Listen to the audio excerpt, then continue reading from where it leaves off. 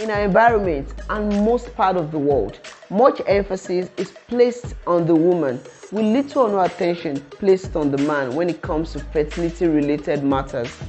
But wait, do you know that men and women equally contribute about 40% to the factors responsible for causing infertility worldwide?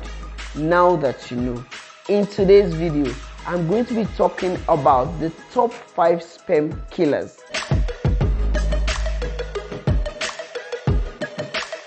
I am Waliola. I'm a medical doctor and a reproductive health advocate. If you are new here, welcome.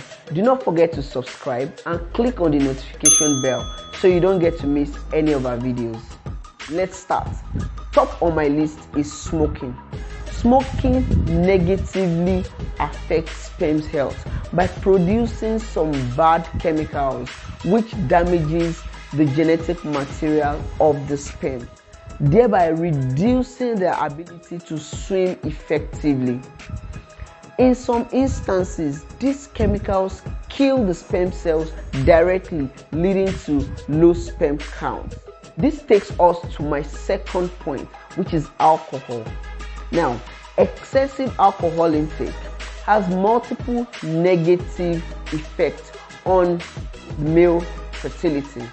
Firstly, it increases the level of the female hormone estrogen and decreases the level of the male hormone testosterone in the body. Secondly, it causes the size of the testes to reduce significantly. The combined effect of these changes will lead to low sperm count, many sperms with abnormal shapes, and reduces the ability of the sperm to swim effectively. Point number 3, medicines. Some antibiotics, some antifungals, some anti-ulcer drugs, and some steroids can reduce sperm production, leading to low sperm count. So avoid the use of drugs without prescription. Point number 4, excess body weight. So excess body fat, especially the ones at the waist area, do not just sit there doing nothing. They contribute significantly to production of the female hormone estrogen, and this leads to a decrease in the sperm production, leading to low sperm count.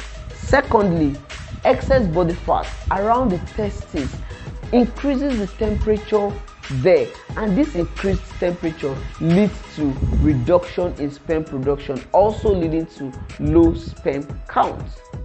Finally, sexually transmitted infections like gonorrhea and chlamydia can directly kill sperm cells, and in some instances they block the passage of sperm.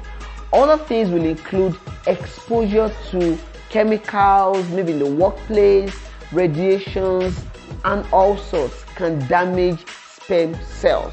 Now that you know these sperm killers, try as much as you can to avoid them so as to increase your chances at conception. Good luck.